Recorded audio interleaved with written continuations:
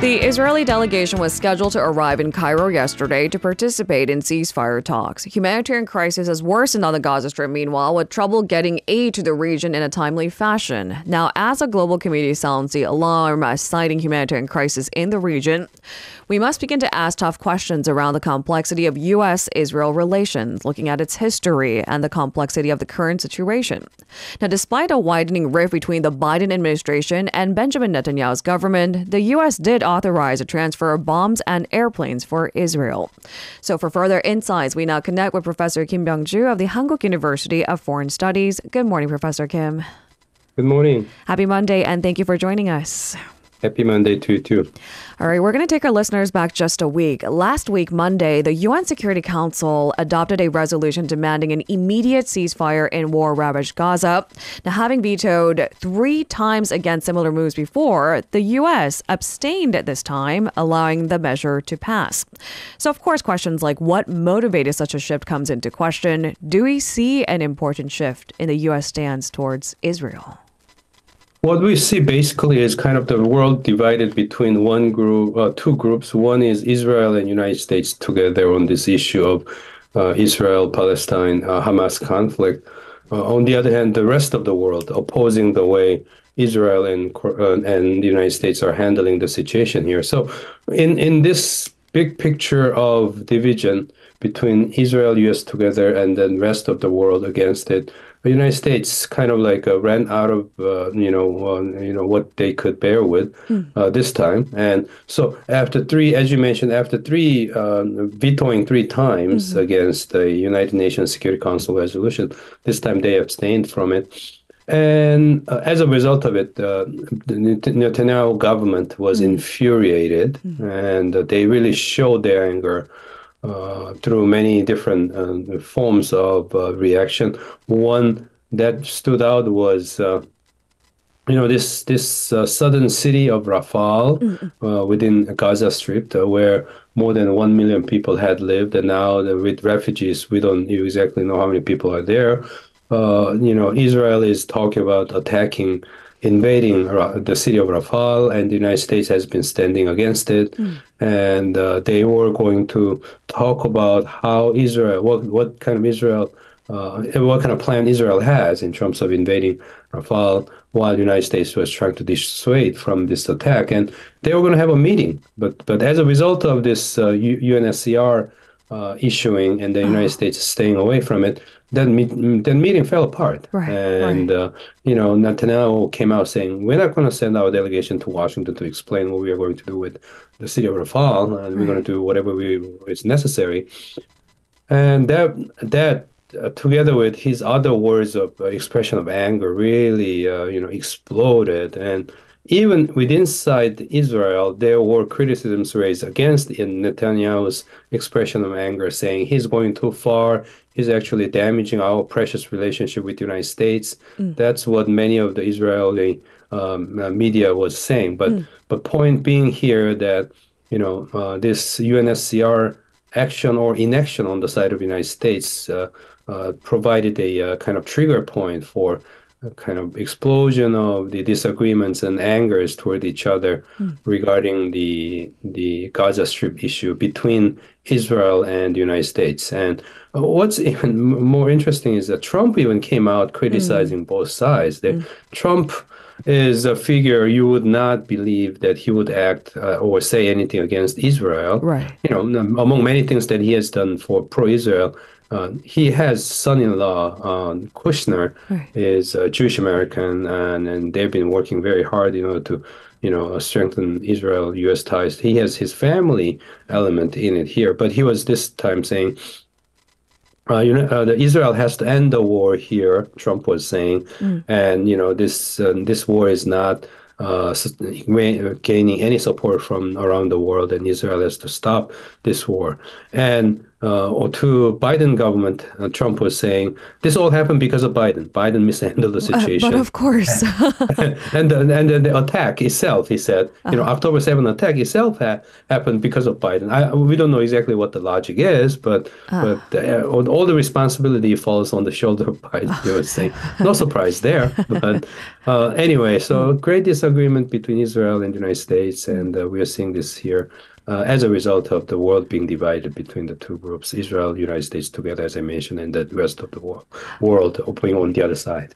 And maybe we'll get to the history of maybe Democrats not just flip-flopping, but, readjusting their stance on the Gaza Strip battles, wars before. We'll get to that in just a moment. But it's too simplified to say that a single entity, a single country can be responsible for all of it, and certainly not just the Biden administration.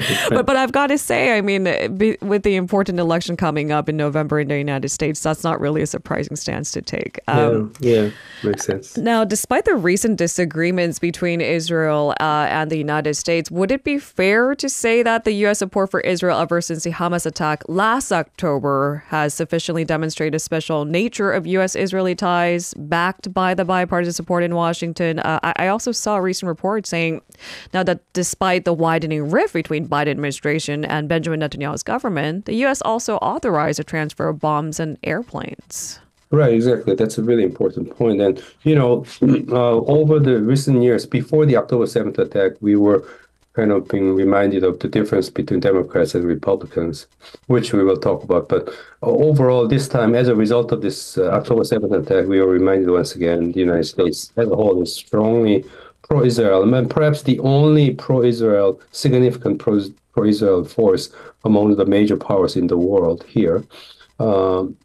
And what happened was we remember only 10 days after the attack, Biden himself flew to Israel, actually, and demonstrating United States' strong support for Israel as a whole. That was a very strong signal of, expression of support altogether.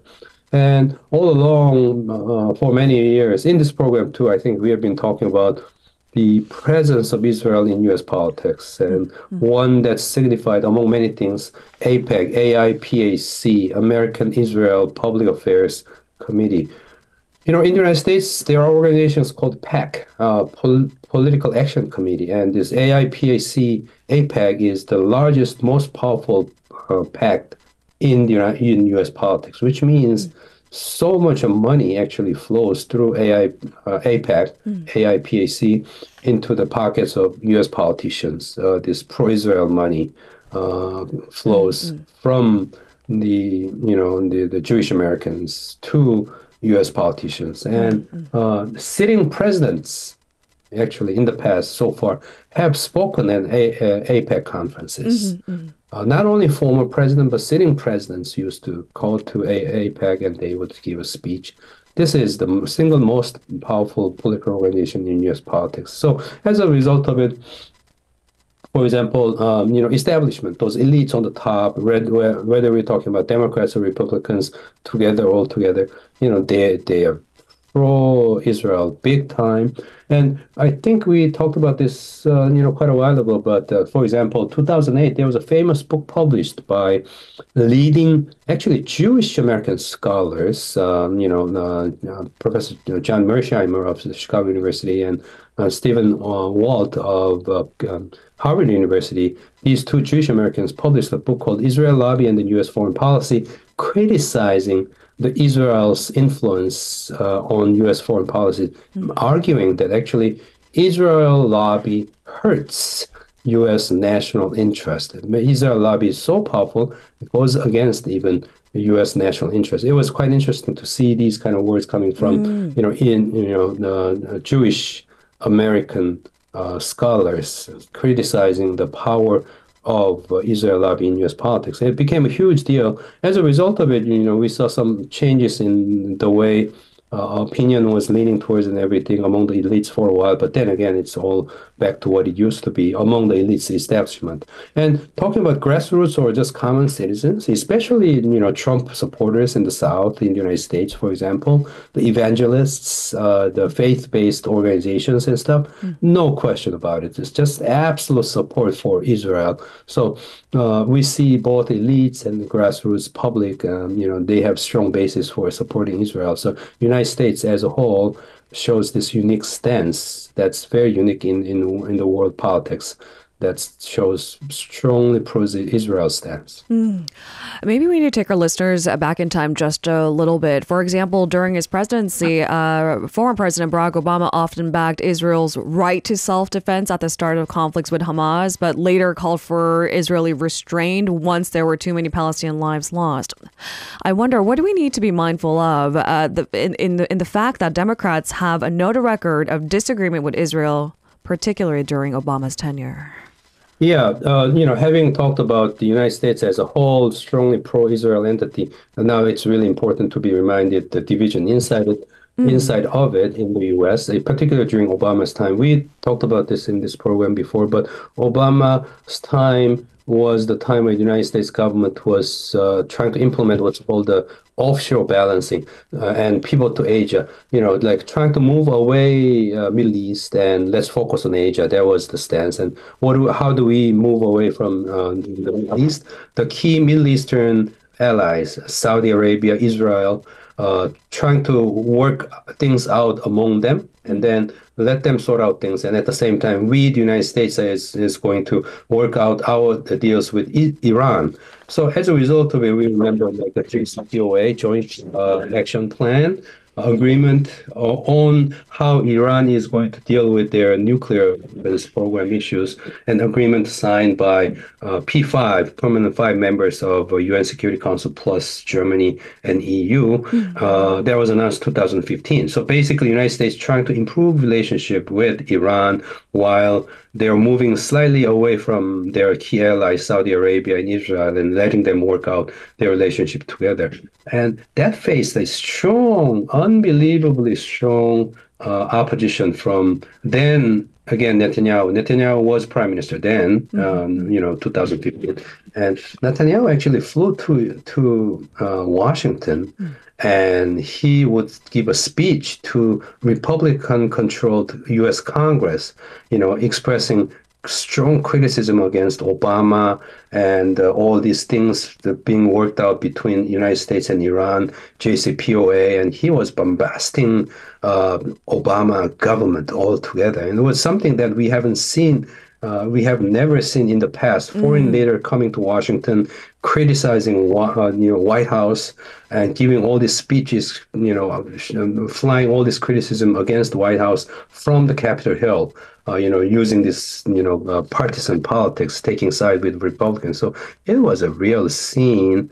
And Biden, having been a vice president of Obama government, we were expecting certain kind of tendency remaining and kind of a seed of tension, if you will, right, between Biden government and Netanyahu government. But when this thing broke out, October 7th attack broke out, as we mentioned, Biden had shown strong support. But since then, of course, the world is turning against Israel, humanitarian crisis, unbelievable, atrocities and stuff.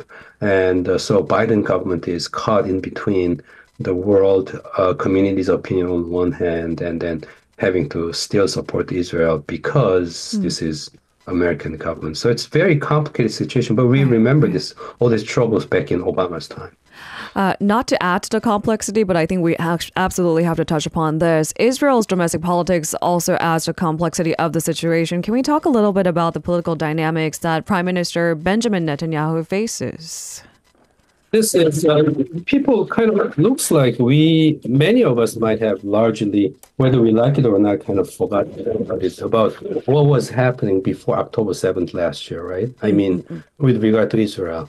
Before Hamas attack, remember, it's hard to recall now after all these things that's happening since October 7th, but we know before Hamas action, we were hearing continuously about this protest on the streets of Israel against Netanyahu. Protest against what?